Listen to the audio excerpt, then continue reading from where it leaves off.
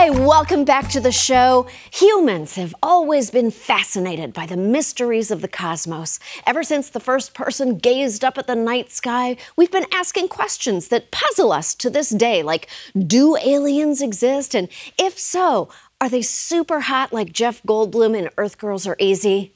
For that last question, I'll need to study the evidence in private. You don't want to see that. It's going to get messy. But the first question is one we can explore together in tonight's edition of Unsolved Mysteries. What? We can't legally call it that? Mother...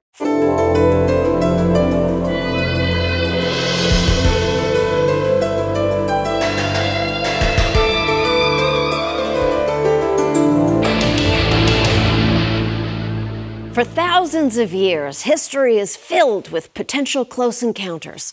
From the Bible, where the prophet Ezekiel saw a chariot in the sky, to the cavemen whose prehistoric videos of aliens have been dug up by archaeologists.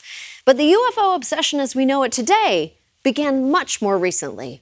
Mysterious objects in the sky first began to surface when Kenneth Arnold reported seeing 9 silvery discs flying over Mount Rainier. The first few days in July of 1947 had a very large level of sighting activity. William Rhodes saw this strange craft in the sky. Rhodes offers his photographs to the Arizona Republic. A side-by-side comparison between Kenneth Arnold's sketches and William Rhodes' photos illustrates the uncanny similarities between the objects sighted. Fortunately, the aliens didn't take Kenneth from us, or we would have been deprived of one of our great artists. Ever since then, stories of alien sightings, visitations, and even abductions have been a constant in our culture. But in the past few years, shocking new evidence has brought the not-solved mystery of UFOs one step closer to becoming not solved.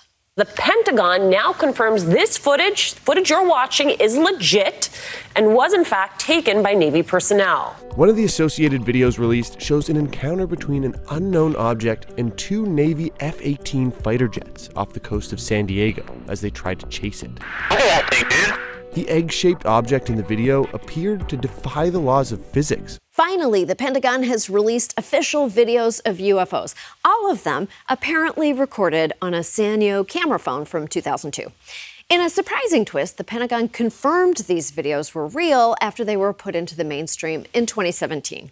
A recent report by the New York Times unveiled the existence of a secret government program to investigate mysterious flying objects. There's really been a sea change of attitude towards this topic. It's not to say that there's no more ridicule, but it's way less. There's footage and records of objects in the skies that we don't know exactly what they are. I think that people still take seriously trying to investigate and figure out what that is. We cut that clip before he says, and if I did know, I'm not going to tell James Corden, that thirst machine. Everything changed in June when we learned that the government had a lot more nothing to tell us. A provision in December's COVID relief bill required government agencies to disclose everything they know about UFOs. The result? An inconclusive report only 9 pages long, including filler like the cover, some useless appendices, and of course, a fun puzzle page for the kids. Why didn't the government take action sooner? Were they hiding something? We can definitively say yes. Or maybe no, but most likely, probably. Many UFO sightings in the 50s and 60s were really just top-secret technology created by the U.S. or possibly by foreign adversaries. But instead of coming clean, the government allowed people to believe these objects were otherworldly because it was a useful cover-up for top-secret military programs. Think of it as Santa Claus for adults. Aliens weren't bringing gifts of conspiracy and fear. It was Mom and Dad all along. I'm a former intelligence officer for the United States Air Force. We don't call it disinformation, we call it counterintelligence operation. If some people tapped into something or they photographed things that were being tested at Kirtland Air Force Base, we have to develop an operation and convince them of what they saw were UFOs. When it comes to UFOs, the government lies more than an area rug cheating on its wife. And the origin of these lies can be traced back to a little town in New Mexico. Roswell was an obscure outpost of the U.S. Air Force's Strategic Air Command. Then, in 1947, a local rancher found what he claimed to be a flying saucer that had crashed on his land. The Air Force first said it was a flying disc. Later, they changed their story saying it was a weather balloon. In the 1990s, officials said it was actually a nuclear test surveillance balloon, not a weather balloon. Essentially, an airborne bugging device to listen out for possible Soviet nuclear tests and missile launches. The government's lack of transparency set off generations of distrust and conspiracy mongering that we may never recover from. But it was all worth it to keep the Soviets from knowing that we'd figured out how to use balloons. All we can really say at this point is that we know a little bit more about what we don't know, which is a big deal given the U.S. government's history of stonewalling on this topic, and we're still learning more. For the first time in decades, NASA resumed funding for the search for extraterrestrial life. We're hoping for the best, but knowing science funding, it's probably going to be a bunch of nerds sitting by the phone waiting for their alien crush who may never call. Statistically speaking, some kind of life probably exists out there, but sadly, it's most likely to be bacteria, and not even the good kind that helps you poop.